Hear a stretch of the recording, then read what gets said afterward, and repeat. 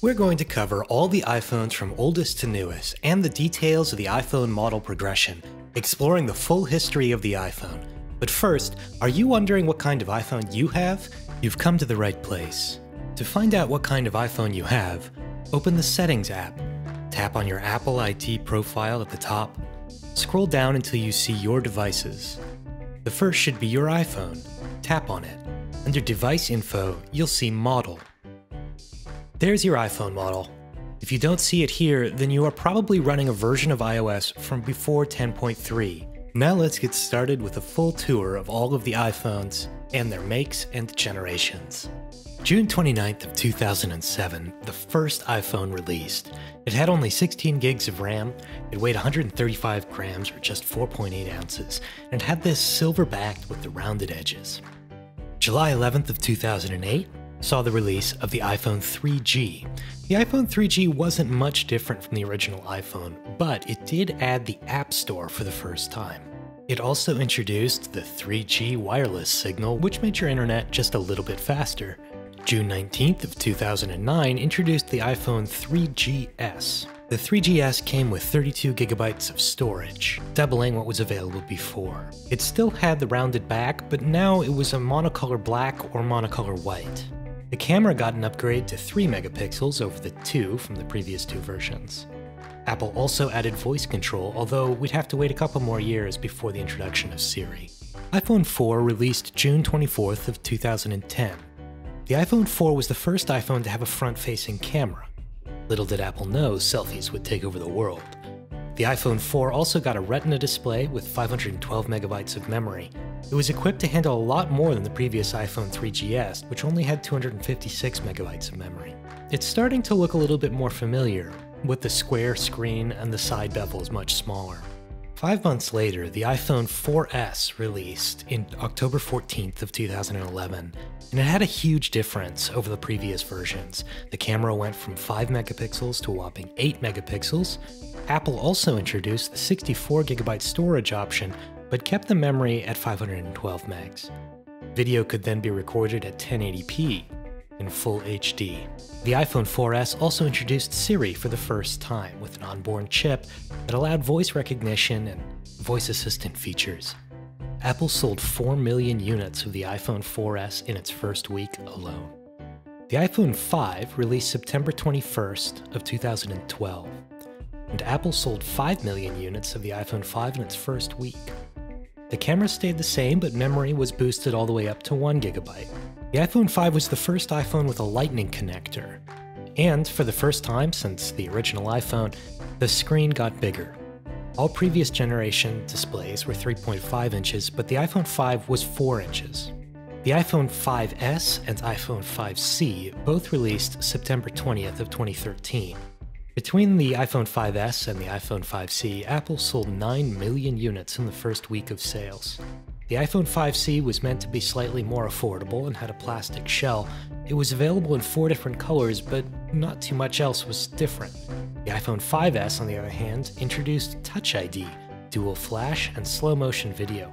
Plus, it included the M7 motion coprocessor, which opened a new realm of possibilities and also helped save battery life. The iPhone 6 and 6 Plus were introduced September 19th of 2014. Apple tends to make larger leaps between the original model and the S Edition than it does from the S Edition to a new model. The iPhone 6's internal specs were very similar to those of the iPhone 5S. The biggest difference was having a significantly larger screen and offering an even larger size called 6 Plus. The Retina display became HD, and the option to get an iPhone with 128 gigabytes of storage became available. But the amount of memory was the same, and the camera didn't see an upgrade. Despite this, Apple sold 10 million units in the first week. iPhone 6S and 6S Plus, September 19th, 2015. The 6S changed everything. Well, not everything. It basically looked the same. But inside, Apple upgraded the iPhone 6S quite a lot. The camera made a huge leap forward, going from 8 megapixels to 12 megapixels. The memory was also doubled from 1 gigabyte to 2 gigabytes. After the iPhone 6 had some bending issues, #BendGate, Apple gave the iPhone 6S 7000 series aluminum to make sure that never happened again. Last but not least, 3D Touch was introduced. The iPhone SE, introduced March 31st of 2016. Don't think I've forgotten about the iPhone SE.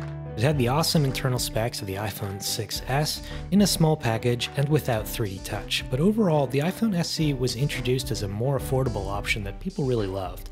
iPhone 7 and 7 Plus, introduced September 16th of 2016. Apple finally dropped the 16GB base model option with the 7 and the 7 Plus. They started at 32GB of storage and went up to 256GB. Apple also introduced a shiny jet black color. The iPhone 7 Plus proved to be more popular than previous Plus models due to its new dual camera, which made a significantly improved zoom feature possible and portrait mode, a software update that let iPhone 7 Plus users take impressive photos using depth of field. Perhaps the most controversial feature of the iPhone 7 and 7 Plus was the one Apple removed, the headphone jack.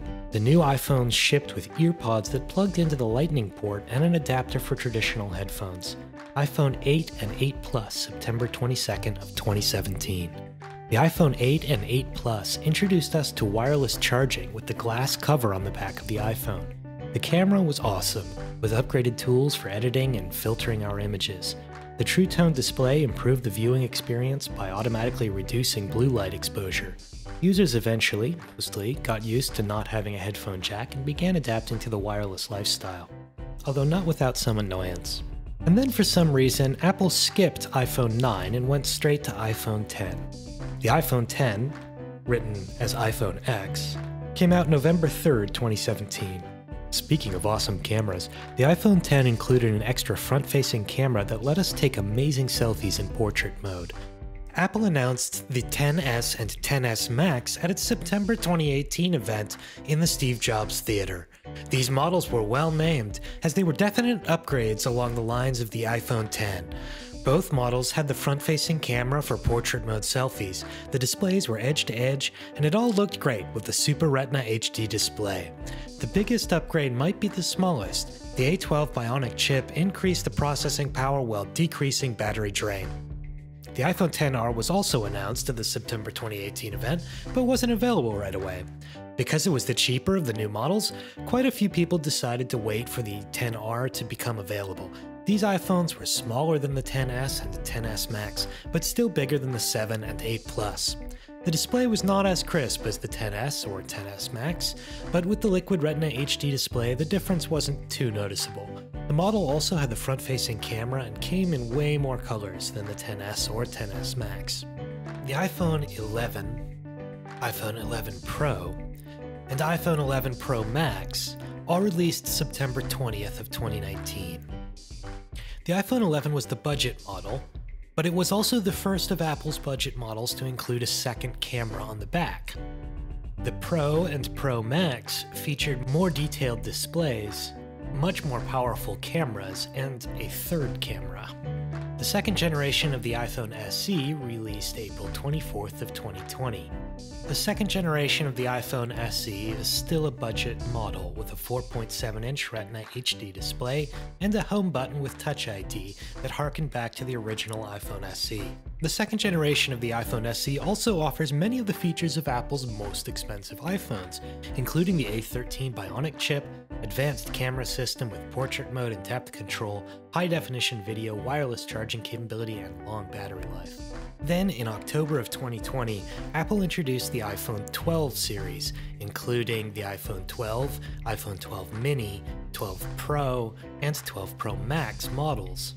The iPhone 12 and 12 mini are the more budget-oriented of the two, but are still very powerful iPhones, continuing in the tradition of the iPhone 11 and 11s.